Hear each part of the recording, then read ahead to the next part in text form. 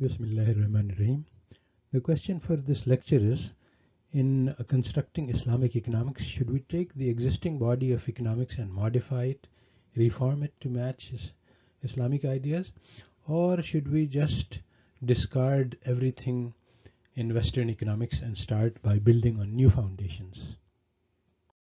This is based on a discussion held at the Journal of King Abdulaziz University, the title of which was Dialogue and Reform in Modern Economics and Implications for Islamic Economics. Jack Reardon wrote the lead paper, and my response was launching a revolution based on Islamic economics, and I'm going to talk about my paper, but the whole discussion with many other responses available from the links on this page.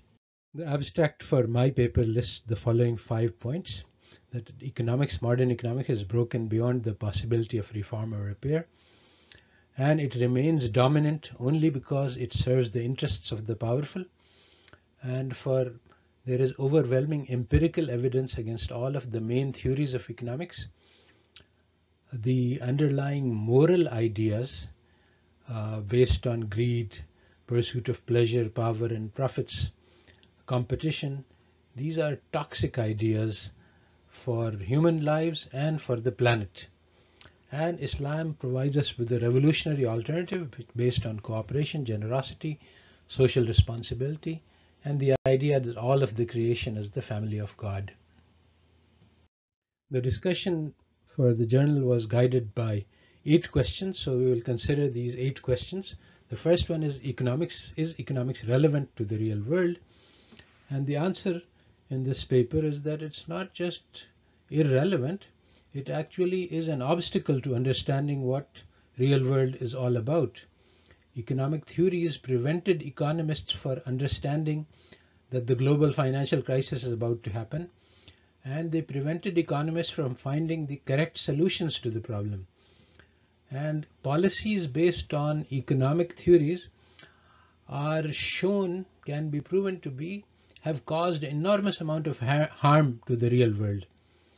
Nonetheless, there is stubborn resistance to change in the profession, and the reason for this is that these economic theories create massive amounts of inequality and provide wealth and power in the hands of a very small minority, the top 0.01%, and this minority funds and finances modern economics because it is helpful to their interests.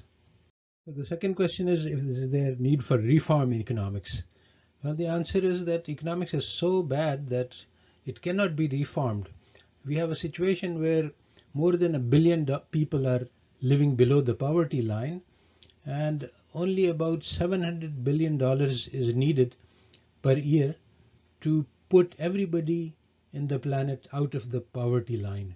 700 billion is less than the defense budget of the USA, and is less than 15% of the total military budget of the world. So if we just move towards peace for only about 15%, we can wipe out all the poverty.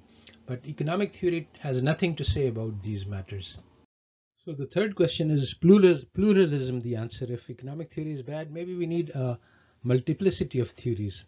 So again, the problem is the Islamic moral foundations are diametrically opposed to modern economics. So we can't have both. We can't have both greed and generosity. We can't have both cooperation and competition. Only one of these principles can be the founding principles. In Islam, pluralism has rather different answer. It is based on the idea that Hadainahu Najdain, Allah Ta'ala has shown us the 2 highways, one is of good and one is of evil, and it has let us free to choose. So there is no compulsion in religion. And so this idea that we should be tolerant and we should allow different people to try different things, this is a different kind of pluralism from the idea that everything goes and there is no real good and there is no real evil and everybody is free to choose whatever pathway they like. There's been a lot of discussion after the global financial crisis about reform. The question is this genuine? Well, so there are actually multiple points of view. There is the bottom 90%, which is really suffering and which is oppressed and which is losing wealth shares with increasing inequality. And so their cries are genuine. But within economics, the reforms are just window dressings. They just create an appearance of change, but no real change.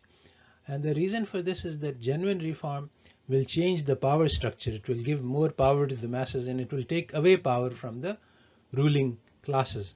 So it cannot be done by modest changes. It requires some sort of a political revolution to change the power structures. So of the reforms which have been done, there's some more behavioral economics and many other different types of things are coming into play. Have they been useful? Well, the problem is that the power structures co-opt these calls for reform. All of these modern monetary theory and many other initiatives, they have been absorbed and used to further the interests of the power classes and their revolutionary potential has been stripped away. Islamic economics and Islamic banking is a perfect illustration.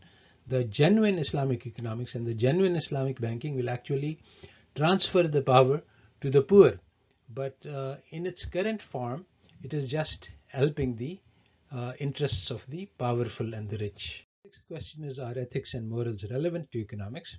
So basically, this is a very strange question, because actually economics is all about morality. The idea that economics can be done in a positive and value-free way, this is just ridiculous nonsense. Economics was and is a branch of moral philosophy, but the problem is that in modern economics, all of the moral judgments have been concealed and hidden. If you examine them and if you bring them out, it turns out that these moral judgments are really toxic to welfare of human beings and of this planet. They tell us that everyone has to pursue wealth, and wealth is what it's all about. Building wealth is what our human lives are about, and societies are prosperous if they have more wealth. All of this is nonsense, and this pursuit of wealth leads to very harmful outcomes for all. And so the only solution is to bring ethics and morality to the center and to discuss it openly instead of hiding it as it is done by modern economics. So the seventh question is, history of economic thought relevant? Actually, very surprisingly, this is a very, very important topic, because when you study how economic ideas emerge, then you learn how they are entrenched within the historical context, and they are built to support the powerful classes, and the discussion and debate and dialogue and battles of ideas. This creates an enormous amount of clarity about the truth. The eighth question is, what is the outcome of all of this? What is the implication of all of this for Islamic economics?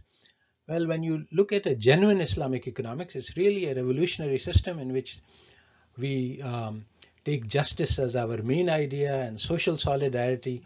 All of humanity is descendants of Adam and Eve alayhi salam, and then this creates we are all a family, and the idea that to build the whole system as a family and the planet as our habitat, which is given to us as trust, this will lead to a radically different way of solving economic problems, which cannot be imagined by current modern competitive economics. Today, economics is in the process of destroying the world, and so Islamic economics offers the only genuine hope for the future. So to conclude this lecture, we currently have a golden opportunity. A large number of heterodox alternatives to economics have been tried and have failed because they share the same background Eurocentric assumptions, so they cannot really launch a revolution. Islam provides a genuine alternative because it's based on heart and soul, which have been excluded from Western epistemology. Capitalism is based on purely exploitation of all resources, whether it's human or animal or biological or environmental, and this production of wealth is destroying the planet. Creating an Islamic alternative is essential for the future of mankind, and today Muslims have a golden opportunity to build a system based on the final, perfect and complete message of God to mankind, based on cooperation, generosity and social responsibility. If we can build and demonstrate such a model, all of humanity will be looking for it.